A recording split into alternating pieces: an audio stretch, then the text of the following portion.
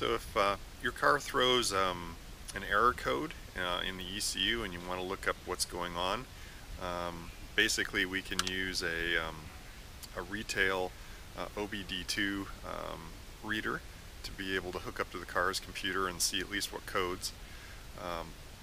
There aren't any aftermarket Aston Martin specific readers that I've learned of.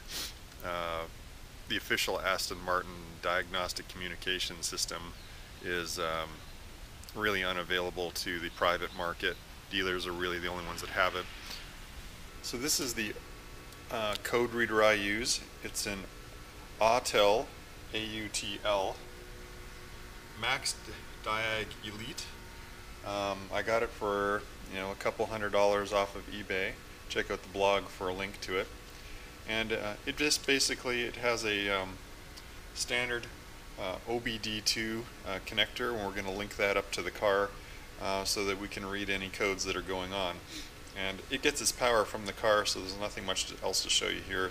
So the next thing to know is there's actually two connectors where you actually can connect up to, but it's important to know there's a right one and a wrong one.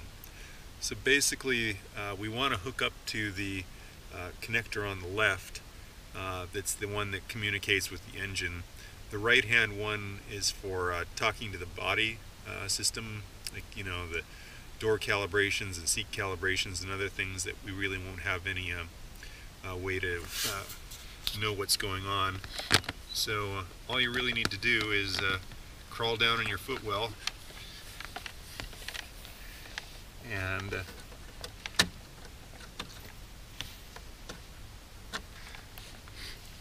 plug it on in.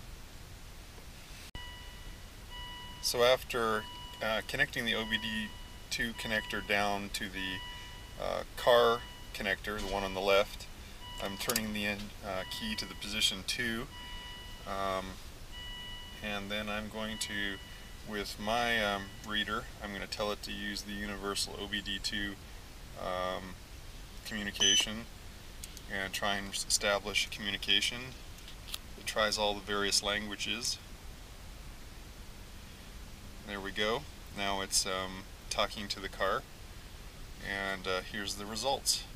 So basically, depending on what goes on with your reader, you should be able to go in and look around, figure out what P codes maybe you've got going, and you can even potentially reset the codes and clear the errors off your dash once you understand what's going on. So hopefully that helps.